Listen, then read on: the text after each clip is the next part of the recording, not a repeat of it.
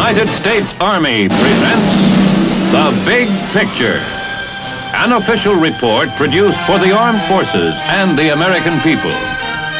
Now, to show you part of the big picture, here is Sergeant Stuart Queen. Modern Army aviation is today a highly specialized field. The pilots who fly the Army aircraft have been carefully trained in many skills over and above piloting. The aircraft have each been designed to do a particular job and to do it well. For no one type of aircraft can be universal in its application.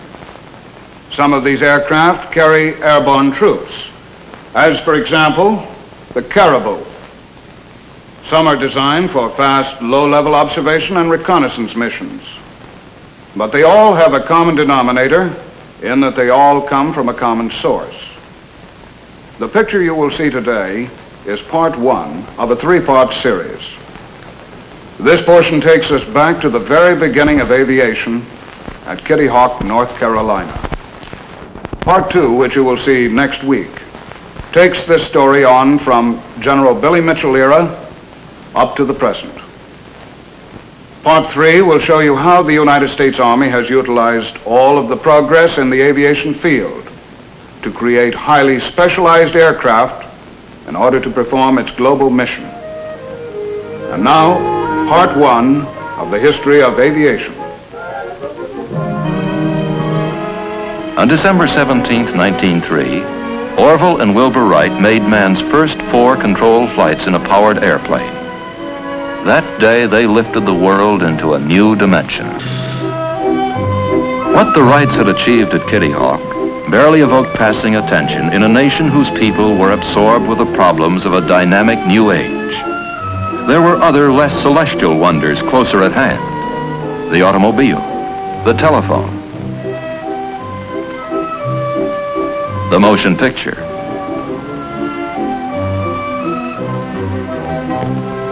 But at number 7 Hawthorne Street, December 17, 1903 was a momentous day. The young girl who was then the Wrights' housekeeper, Carrie Grumbach, remembers, I remember the telegram when it come, that they had flown. The telegram from Kitty Hawk had a special significance for the mechanic who worked in the Wrights' bicycle shop, Charlie Taylor. I made all the different parts in the motor. I even made the crankshaft. So I made it out of a solid block of steel, about 32 inches long, 6 inches wide, and 1 5/8 thick. The motor itself, from the time I started till I had it ready for test, was 6 weeks. 50 years ago, I can remember as though it was yesterday almost. There was not a complete indifference to the Wrights' discovery. A small group of Americans were laboring to further the art. And in Europe, where the airplane's military potential was quickly realized, a fresh wave of enthusiasm for aviation followed the Wrights' success. In France, Blériot, Farman, and Briquet were flying airplanes of their own design. The Englishman Coury and the Brazilian Santos Dumont, most of whose experiments took place in France, also captured the imagination of Europe with successful flights. The Wrights had offered to demonstrate their airplane to the United States Army shortly after their first successful flights. The Army declined, preferring to develop its small fleet of balloons as an air arm. Oddly, it was a young balloonist lieutenant of the Army who finally was instrumental in obtaining a chance for the Wrights and their airplane, Frank P. Long. After 4 long years of failing to recognize the Wrights, finally in December of 1907, the Board of Ordnance and Fortification granted an interview to Wilbur. At once, he inspired their confidence. This led to a contract in February of 1908 between the Wright brothers and the Signal Corps, in which they agreed to furnish an airplane that would fly 40 miles an hour, carry 2 persons, remain in the air for 1 hour, and, strange to relate, was to have some kind of a device by which, in case the motor stopped, it could be landed without crashing. In the summer of 1908, Orville Wright brought to Fort Myer, Virginia, the airplane that was to fulfill the specifications of the contract. Day after day, we watched him go fly around and around the field in his tuning up flights, And finally, on the 9th of September, he broke the world's record by staying in the air for over 1 hour. Another young Army lieutenant, Benjamin Falloy, had a chance to fly in the Wright plane at Fort Myer. On the day following the endurance test with Grover Wright and Lieutenant Lom, the Orville, with a quiet little grin on his face, invited me to be his guest on the crucial and final cross-country and speed test. On July 30th, we took off on the final cross-country and speed test. Shortly after we straightened out on the course for Alexandria, Orville, with this same little grin on his face, told me that if he had to land anywhere on the route, and he'd pick out the thickest clump of trees he could find and land on top of them. Fortunately, the little engine that we had at the time carried us all the way through without any difficulty. And we finally landed back at Fort Myer Drill Ground with 3 world records: cross country, 10 miles, altitude 600 feet, and speed 42.5 miles an hour. The United States Army had an airplane. The need now was for pilots. There in the fall of 1909, under Wilbur Wright's instruction, Lieutenant F.E. Humphreys of U.S. Engineers and myself were taught to fly, and at the end of some 3 hours, were soloed and told we were pilots. So in 1909, the military airplane was mated to the military pilot. Meanwhile, all over the world, aviation pioneers, encouraged by the Wright brothers' flights, were hard at work. The principles of flight were now widely known, and designers were applying them to many types of aircraft. Glenn Curtiss, Glenn Martin, and the Canadian J.A.D. McCurdy were designing and flying airplanes in competition and for exhibition. In Europe, the airplanes of Blériot, Paulhan, Farman, and de Havilland were demonstrating obvious advances in both speed and range. And in Russia, Igor Sikorsky was taking his first steps into the age of flight. And I remember very, very well the early interesting period in France in 1909 and 1910, when the very first attempts were made to push aviation from the purely original experimental flying to some kind of successful practical achievement.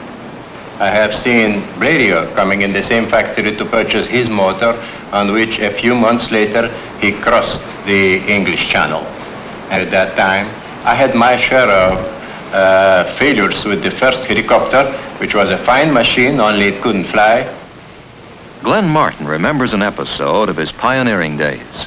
I've just been reading an old postcard sent by our family doctor to my mother, dated September 30th, 1910. This is at a time when I just began to leave the ground in a flying machine. And it says, "For heaven's sake, if you have any influence with that wild-eyed, hallucinated young man, call him off before he is killed. Have him devote his energies to substantial, feasible, and profitable pursuits, leaving dreaming to the professional dreamers." For a dreamer, Glenn Martin was attracting a remarkable group of clear-thinking young designers as workmen. The first to join him was Donald Douglas. My first memory of things in aviation was seeing the first Wright airplane demonstrated for the Signal Corps in 1908 at Fort Myers, outside of Washington. So I took the streetcar and one thing and another and got out to Fort Myers. Well, there she was, as I had seen her pictured, the old Wright pusher. And there were Wilbur and Orville. And there was that old launching device that kind of looked like a guillotine, and they had the airplane perched up at the starting part of the track and the weight all ready to go. And then, as I recall, it was Wilbur that got into the machine with, I guess it was Colonel Lom, and they pulled the old latch, and off she went. One of the first pilots was Roy Nobbenshoe, who was a balloonist even before he became an airplane pilot. This gentleman I'm pointing out right back of the pilot was Walter Brookins. Walter was a great pilot. His judgment was uncanny, but he was very temperamental. As a matter of fact, he, Arch Hoxsey, and Ralph Johnson was the three best pilots that the Wright Company had, and each one tried to outdo the other. The ambitions of some designers went far beyond their skills. As Igor Sikorsky has said, In the history of aviation, there have been many contraptions which, to the good fortune of their inventors, failed to fly.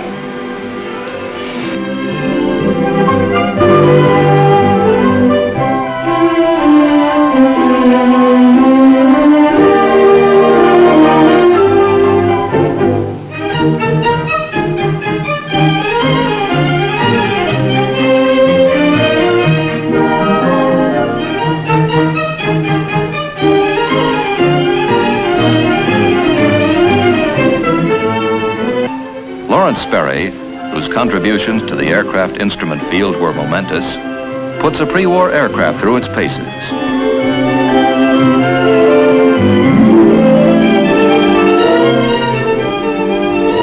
All this ferment, however often it seemed to lack direction, was contributing in one way or another to the growth of aviation.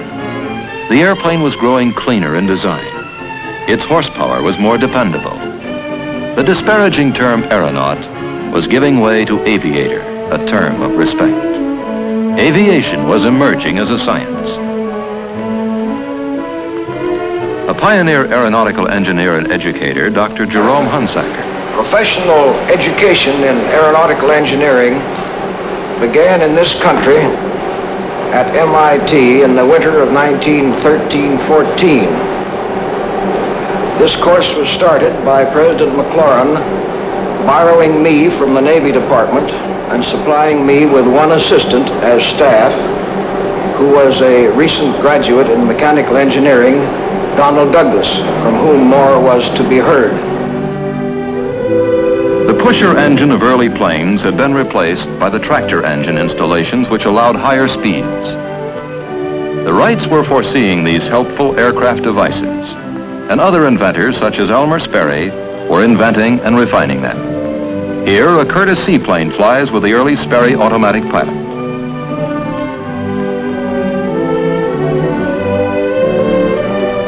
Almost without exception in the first decade of the airplane, the designers were pilots. They built, tested, and flew their own designs. The Wrights, Blériot, Santos Dumont, Curtiss, Rose, Sikorsky, de Havilland, and Martin. At Glenn Martin's, a band of engineers and craftsmen had gathered together whose names in time would be synonymous with aircraft designs of world rank. Donald Douglas, James H. Dutch Kindleberger, Lawrence Larry Bell, Alan Lockheed, John Northrop. The United States was the cradle of flight. Inventors of a high order had appeared. Our pilots were unmatched. First-rate designers emerged. Brilliant men specialized in the components of the airplane. But as a pioneer who specialized in aircraft horsepower, Frederick B. Rentschler summarizes. Prior to World War I, our most important contribution to aviation was the flight of the Wright brothers. From December 1909 to March 1911, 13 months, the entire United States Air Force consisted of one officer, myself, one civilian mechanic, 8 enlisted men, 1 airplane. The government at that time wasn't very keen about turning money loose for flying. I had the great appropriation of $150 allotted to me to take care of the airplane for the entire year 1910. 2 air-minded young lieutenants shortly joined General Falloy, the one-man Air Force. They were Hap Arnold and T. DeWitt Milling.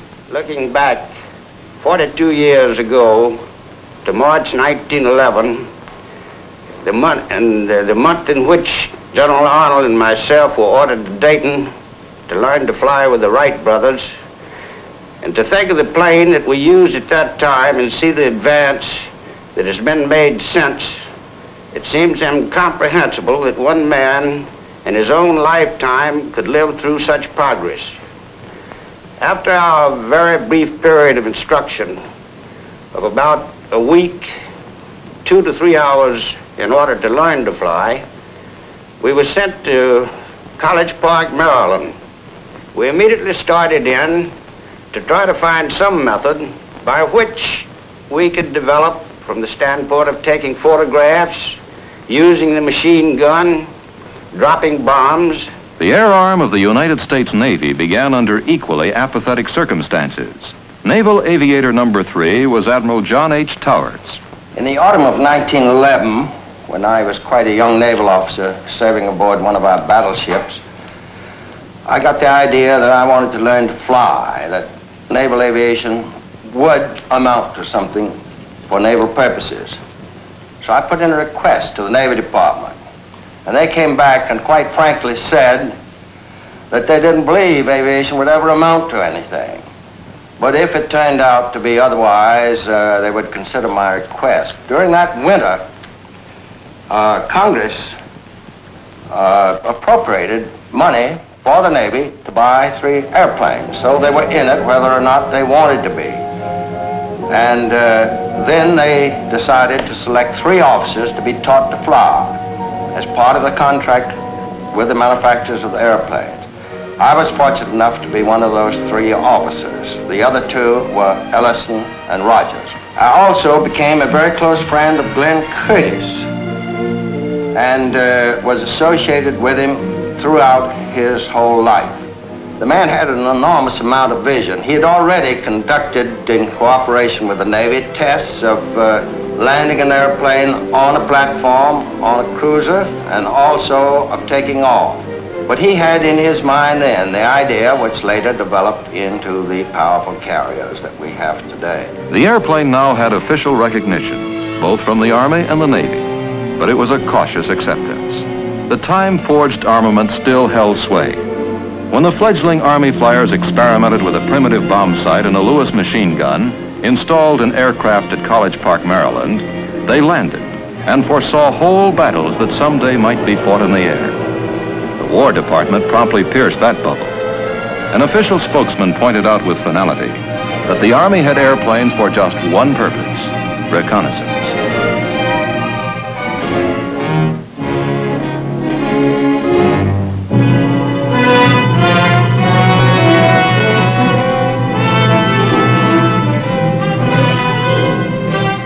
From a pistol shot at Sarajevo, the first of the great modern world wars exploded. And almost overnight, all of Europe was engulfed in conflict. The airplane was put to work just as the U.S. War Department spokesman had prophesied, as observation and scouting craft. The source of peril lay in the artillery, machine gun, and rifle fire, scourging the entrenched troops from across the wasted land. But in the air, Allied and German pilots often waved to each other as they passed on their observation missions. Then, instead of the courteous wave, the opposing pilots began exchanging pistol fire. Presently, the first crudely mounted machine guns appeared. Now, the frantic race of inventing, improvising, adapting, and refining aircraft equipment began. Quickly, the Germans countered the hand-operated machine gun by installing upon their aircraft the invention of Tony Fokker, a machine gun synchronized to fire through the aircraft propeller. A paramount lesson that the Allies were to remember a generation later was being learned in air warfare for the first time. No design capable of still further development could be frozen. While the single-engined airplane had been engrossing most designers, in Russia, Igor Sikorsky. In 1912, I decided that the time came to build a large machine with several motors. At that time, I was certain already that the future of aviation will be connected with fairly large aircraft. In 13, I completed my first 4-motored airplane, the Grand.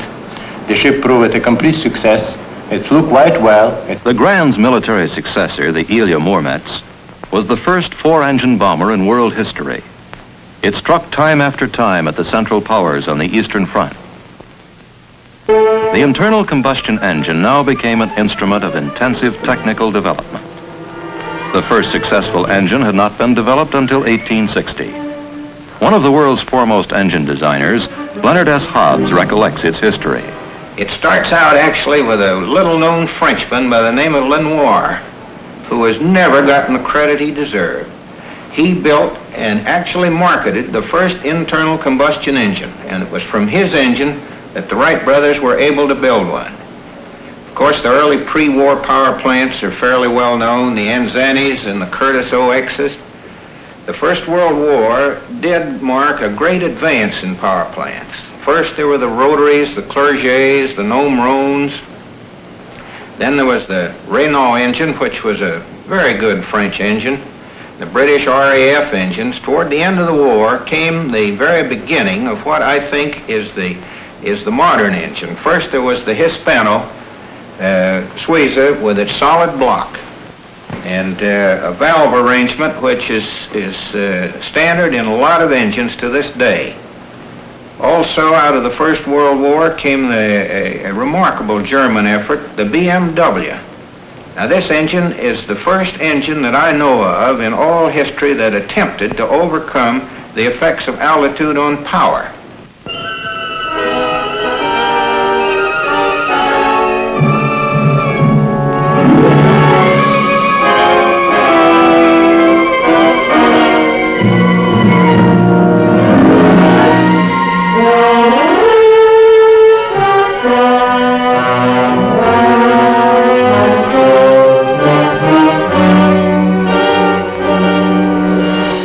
Into a conflict in which European antagonists had been tempered by 3 years of savage battle, whose equipment had been perfected by the necessity of survival without regard to cost, the United States now plunged. It was the world's 14th ranking air power, with only 28 airplanes, 65 pilots, supplemented by 50 flying students. Its Navy combat air arm was even smaller. Its industry lacked integration. The nation that had allotted Benny Falloy $150 in 1910 for maintenance of that year's Air Force promptly voted $600 million to fulfill a plea by the Allies to have 5,000 airplanes and 4,500 pilots on the Western Front by the spring of 1918. Our national mistake was the assumption that an instrument as dynamic as the airplane could be designed, tested, and developed overnight. Thousands of rookie pilots training in the United States and in England and France had an inspiring example of American air combat performance through the brilliant exploits of the Lafayette Escadrille, a team of American volunteers who had joined the Allied cause in 1916. But American performance had its hours of frustration. One of the first young pilots to see action in France with the 1st Aero Squadron was Oliver P. Eccles. We'd been equipped with a new type of French airplane with a new and very much improved engines. These airplanes were assigned to us. The squadron had the strength of 18 airplanes, and we were assigned the mission of supporting one of the American divisions one afternoon in the attack. Our airplanes took off 18 strong.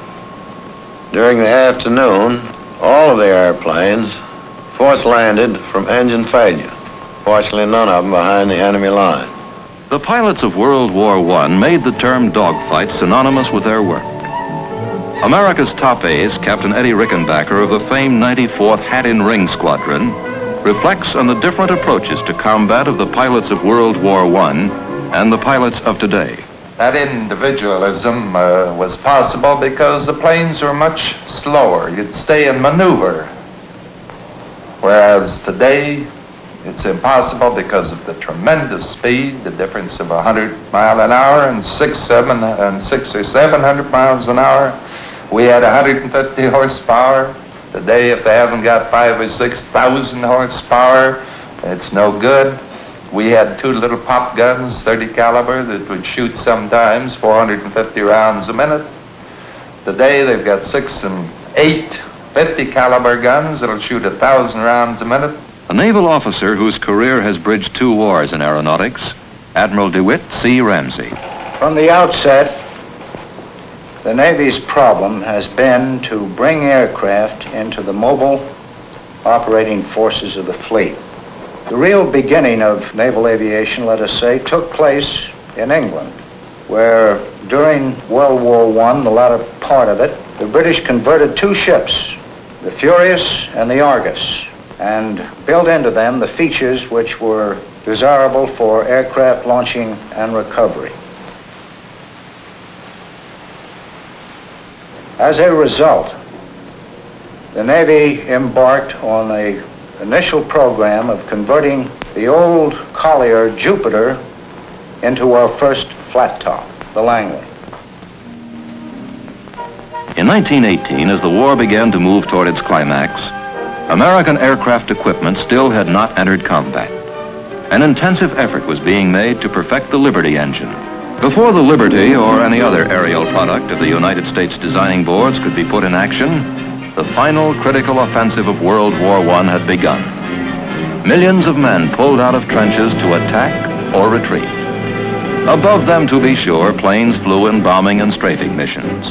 Individual pilots whose names became legendary met in dogfights. Germany's von Richthofen, France's Fonck, Canada's Bishop, Germany's Goering, and such American aces as Rickenbacker, Luke, Lufberry, Vaughan, Springs, Kindley, Landis, Schwab, Hunter.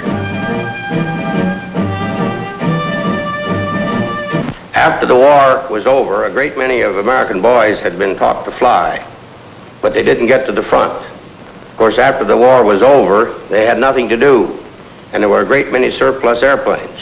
And that is the period when you hear so much about the days of barnstorming. After the war, with all these surplus airplanes, a lot of the fellows who had been taught to fly then decided to go out and carry passengers and do stunts and regular exhibition flying, principally at county fairs and state fairs and things of that sort. Both the Army and Navy Air Arms shortly were reduced once again to organizations hardly larger than the membership of a civic club. Yet in both services, the men who remained were uniquely zealous advocates of their calling. Army pilots already had inaugurated airmail service on May 15, 1918, a service that had been under discussion since 1910. William Boeing, who had entered aviation in 1916, was instrumental in starting the first international airmail service on the North American continent. In 1919, Eddie Hubbard and I took a flight up to Vancouver, BC. On our return trip, the postmaster at Vancouver handed us a mail sack for delivery to the postmaster at Seattle. This was the first international mail ever carried by plane into the United States.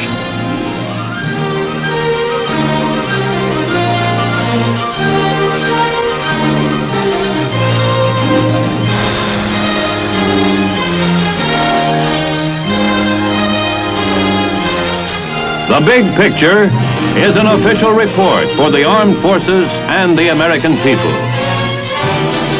Produced by the Army Pictorial Center. Presented by the Department of the Army in cooperation with this station.